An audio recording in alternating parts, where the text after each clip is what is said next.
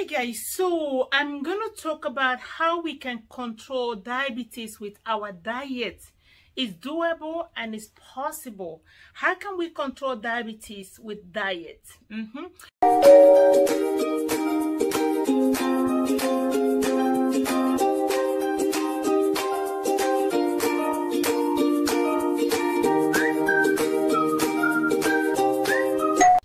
Hello family, welcome to another beautiful edition of Annie Authors channel. If today's your first day watching me, please hit the red button that says subscribe and you will be among the very first people that will be notified whenever I post something new. If you're a returning family, friend, fan, thank you so much. I love you, love you, love you, love you. All right, today's edition, I am going to be talking about diabetes.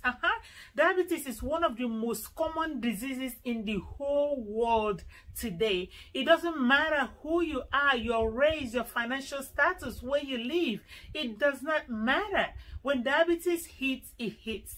So I'm going to talk briefly about what diabetes is, and I will go a little bit in detail how you can control type 2 diabetes with diet. So please sit back and let's watch, share, like, and comment.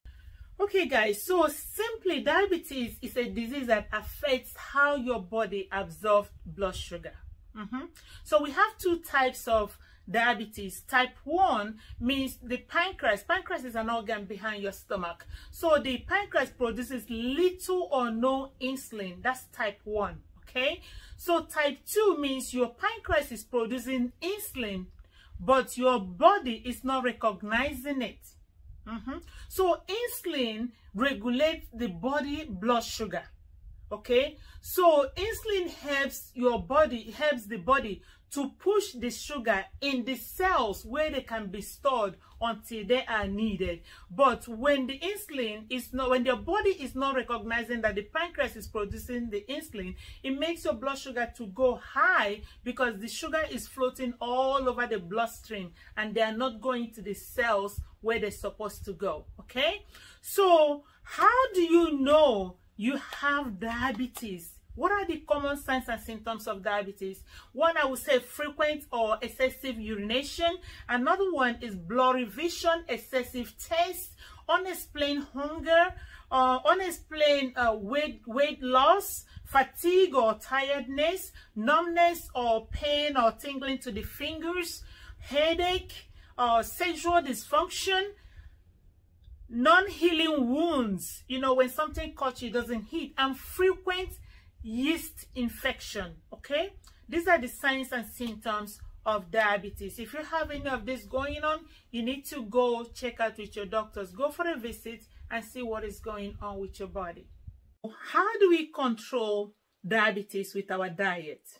As we all know, diabetes is the leading cause, one of the leading causes of blindness, heart diseases, high cholesterol, limb amputations, and kidney failures. Diabetes can cause all of those. But how can we control diabetes with our diet? I will tell you the number one thing you need to do is to increase your intake of green leafy vegetables. When I say green leafy vegetables, I'm talking about spinach, ugu, which is pumpkin leaves, green water leaf. These are green leafy vegetables. Increase the intake. Why? Because this food has low calories and it has low sugar in. So you're not pumping more sugar into your system, into the problem you already have. So that problem you already have. So that's why you need to increase your green leafy vegetables intake. And again, this has a very high concentration of polyphenols. So these polyphenols helps to control your blood sugar levels. Okay, and they are also very, very rich in folic acid, which helps in insulin absorption. Number 2, whole grains. When I talk about whole grains, I'm thinking this involves oatmeal, barley, millet, popcorn. So stay away from white rice. If you have to eat rice, please, it have to be brown rice or dirty rice. Stay away from white rice. If you are pre-diabetic or you are diabetic already, white rice is not good for you. White bread is not good for you. You can eat whole grain bread. That will also help you a lot. So what does it do? It helps in increasing the body insulin sensitivity, okay? And it has a whole lot of fiber, which helps in the digestive system. All right, so the next one you need to increase are the berries. When I say the berries, blueberry, strawberry, blackberry, and raspberries, okay? So these are packed with antioxidants. So the antioxidant, it prevents spikes in sugar levels, and also helps in maintaining good glycemic index, okay? And they serve as anti-inflammatory. It helps to fight infection in your system. All right, so what other food items can you increase? Beans, dry beans, those are excellent, and I believe some of them are very cheap. Things like black eyed peas, pinto beans, kidney beans, sour beans, all these things are all over, and they are high in protein. So that means they are low in sugar, and they are also very high in fiber. Again, fiber helps in your digestive system. It's very, very low in carbohydrate, and also that will help you to lower your cholesterol and also control your sugar level.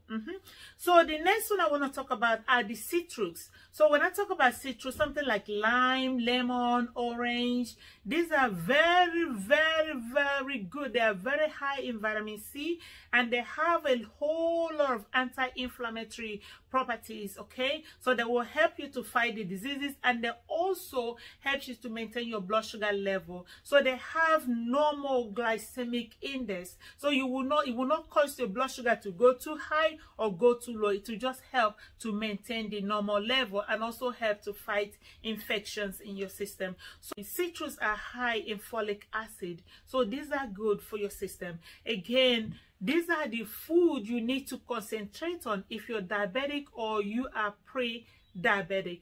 Concentrate on green leafy vegetables, whole grains, berries, beans, and citrus. All right, guys, so this is the much I'm discussing with you guys today. If Annie Otta, love you. Bye, guys.